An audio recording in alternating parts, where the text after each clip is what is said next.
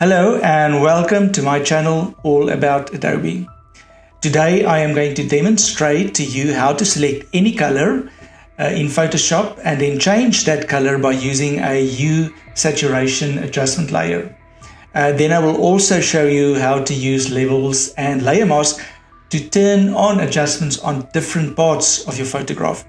So this vlog is perfect if you would like to change the color of an object or of a clothing item in a photo by using Photoshop. So let's start.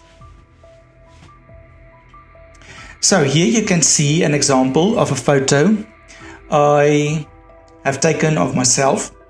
The background is not cluttered and it's got an orange color, and my clothes are fairly simplistic and uniform. The first step will be to make a selection of the color you would like to change.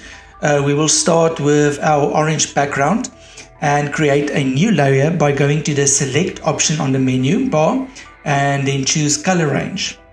I will choose the select colors option in the dialog box, and the selection preview I will keep on grayscale. Then I will use the eyedropper to select the color on my image. In this case, the background color is orange.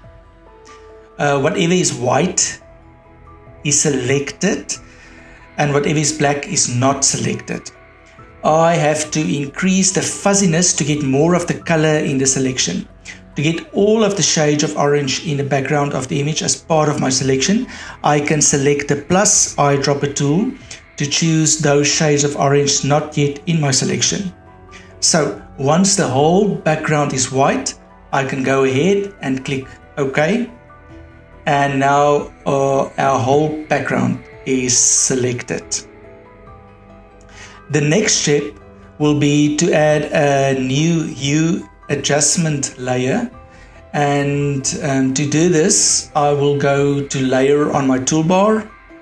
You can also play around with saturation and the lightness, but I will mainly concentrate on the hue, which I think will leave here at this green color. Okay, so now if we want to change a piece of clothing's color, we can follow the same process. So say I want to change the color of the red sweater. We will create a new layer again. I will choose the color range option again, and this time I will select the red color on my sweater. Okay, again, bring up the fuzziness and use the plus eyedropper tool to refine your selection.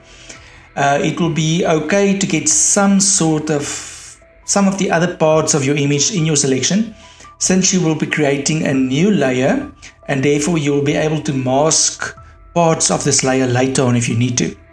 Okay, once you are happy, you can click OK to see your selected area. Once again, we will create a new layer with the selected area by going to layer, new adjustment layer, and hue saturation. And again, change the hue to what you want to. In this case, I want to choose a color that still will look natural for me, and this purple color looks natural. So as you can see on this image, some of this purple hue is also part of the selection on the jacket I have on. And the next step then will be to refine this image and to exclude or include some of these color changes in different parts of the image. Okay. To do this, you hold Option and click on your layer mask to see the selection again. All the white parts forms part of the selection and will therefore also be influenced by your applied hue changes. So any part of your image that you do not want to form part of the color change, you have to choose the brush tool and then paint over those areas with black. So here I am painting over the parts of my jacket that had that purple hue, and the result is much more refined image. Okay, so let us look at the before and after. and see the changes that were made in the background and the changes that were made on my clothes. I played a little with the image and decided to swap the colors of the jacket and the sweater and from red to orange and vice versa.